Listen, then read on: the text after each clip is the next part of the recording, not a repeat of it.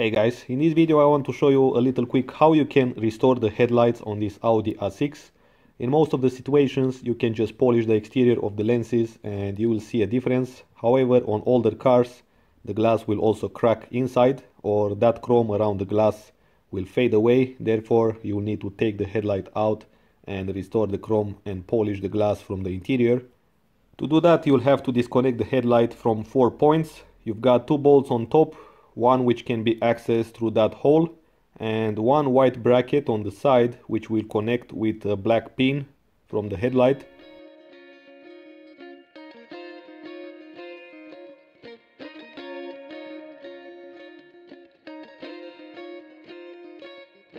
To remove that bolt from the hole you will need a magnet to retrieve it, and of course a long extension. So once you loosen it, hold it up with your hand and catch it with the magnet, and that's how you can take it out. Pry out that pin from the bracket and wiggle out the headlight. Just be careful with the paint, and if you want to protect it, just put some tape around where the headlight sits, so in that way you will not scratch the paint. Now once the headlight is out, remove those metal clips around. Then you've got a rubber cover around the headlight which might be brittle, so take your time.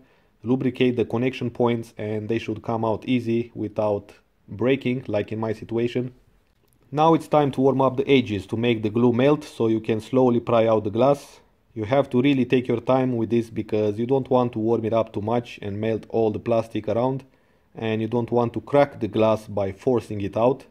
Once it's removed, now you can see more clearly how that chrome fade away, so be prepared with some chrome paint. There are a lot of products out there which you can use. Then with some glass polish, begin to polish the interior. First, as you can see, when I clean it up with some alcohol, I got some dirt out, which shows that even though the headlights are sealed, they can still get dirty and fade away. So once I finish with cleaning the polish from the interior, now it's time to warm up the edges and press the glass back on. I will leave the exterior polish for when I install back the headlight, so in that way it won't get scratches during the installation process.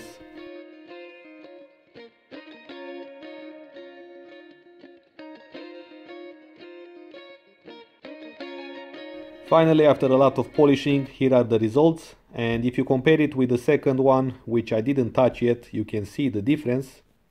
So from this point it's up to you to decide either you want to do this job or not. I think it's worth it, especially if you want to sell the car. It will look much better with clean headlights. So that was it guys, thanks for watching. If you like this video, give it a thumbs up, and if you are new to this channel, check out the other videos I made about this car or other cars, and until next time, take care.